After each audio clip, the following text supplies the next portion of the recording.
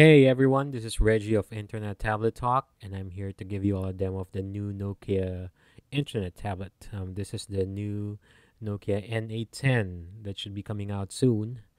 Um, I was one of the lucky guys who got a preview of the new N810, and as you can all see, there's a new slide out keyboard that you can um, slide out and slide in. And of course, this is the Nokia N810. It features several new hardware improvements. One of which is the new transflective screen, which is, they say, about 20% brighter than the previous model. So if you use your internet tablet a lot outside, you'll definitely like the screen enhancement.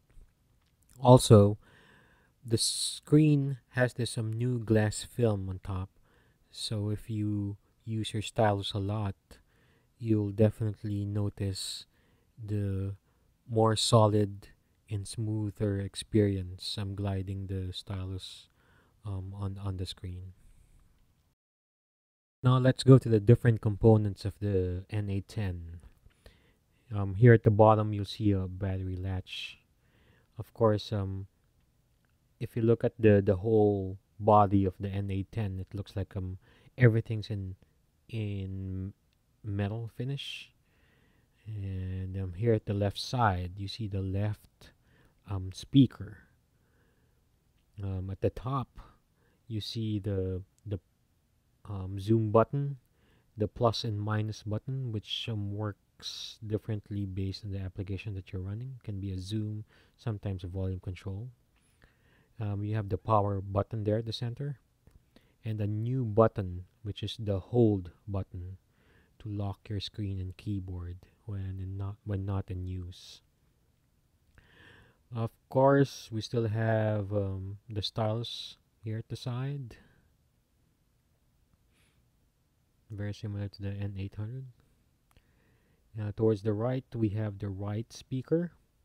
We have the earphone jack and the power ports.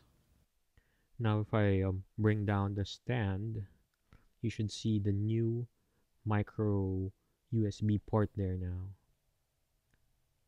Now, towards the bottom of the N810, you'll see the new mini SD port. So a mini SD is like a half the size of a regular MMC or SD card. So if I try to inject my mini SD card there, I'm actually using a micro SD adapter, so to make it into a mini. So I'm actually using my Nokia N95 micro SD card, so I can reuse it on my N810.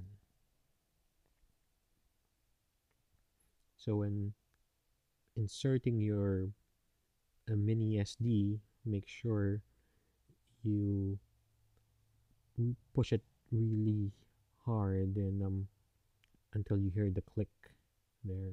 Same with ejecting it.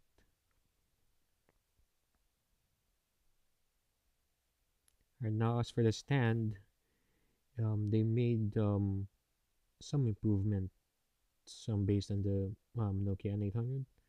Now you have sort of three stops now.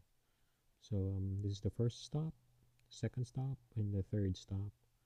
So if you put it or place it on the table, you get the that tilt, slightly vertical tilt, and a more vertical tilt.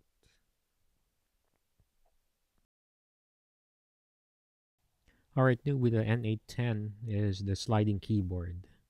So you have a sort of a QWERTY keyboard here at the bottom, and a directional pad, which they call the D-pad, and the menu button here as part of the keyboard.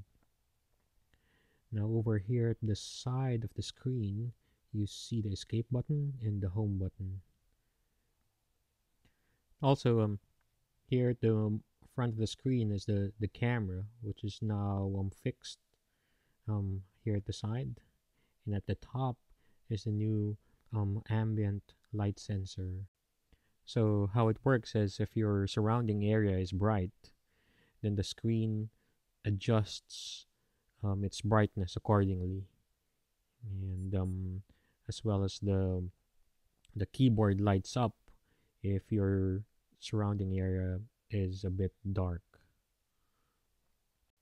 Now with the keyboard, I guess Nokia made it really flat so that um, when you slide up and down the screen, it wouldn't hit any keys or scrape down the keyboard. So if here at the side, you can see how flat it is. And you can see also how thin the two major components of the N810 are.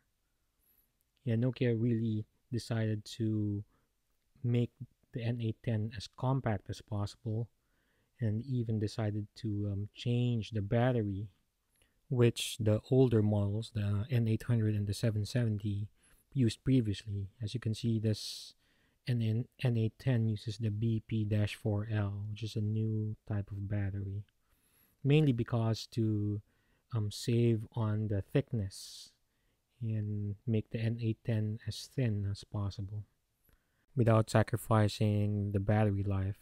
So the BP4L, they said that it's actually this has the same capacity as the older battery. Let me just show you how thin the new battery is.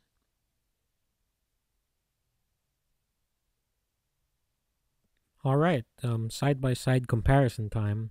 Now let me compare the N810 with the N800 and the 770.